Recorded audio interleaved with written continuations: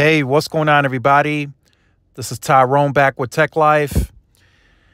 And let me just start off this video by saying that Verizon, at this juncture, Verizon is going to do what they're going to do. Hans Vestberg is very stubborn, and he's not going to change his agenda or his strategy for that matter, right? He's now in charge of Verizon Consumer Group. Well, this just hit VCG not too long ago. Legacy unlimited price increases. Upcoming changes to legacy unlimited plans beginning March 2nd. Verizon postpaid consumer customers on select legacy unlimited plans will begin to receive notifications of a price increase on impacted accounts.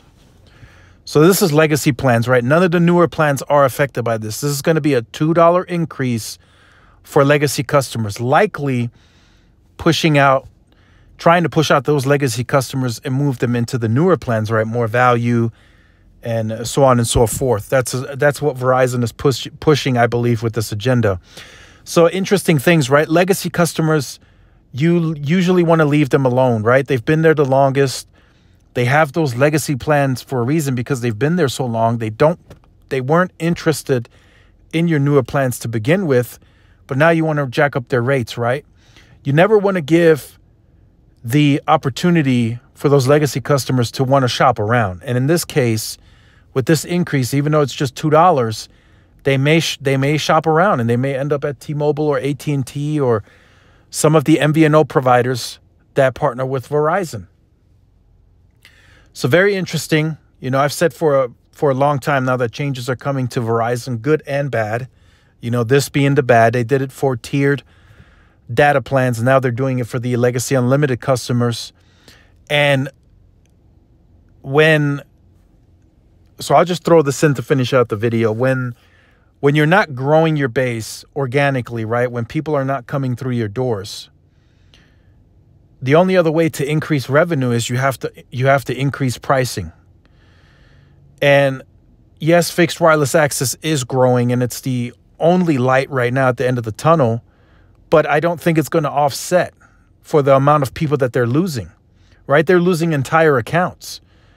So adding a, $25, $30 home internet to somebody's plan is not going to offset Verizon losing entire accounts. And that's what's happening. When these customers are porting out to AT&T, T-Mobile, and even the MVNOs, they're losing money on those accounts, right? The MVNOs, they partially make back some of that money.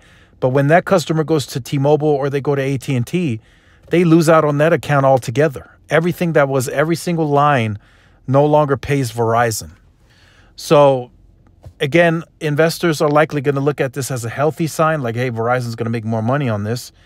Verizon is looking at it from the last time that they did a price increase. They didn't get too much backlash, not too many people left. So they felt like, hey, this is the green light to raise prices again.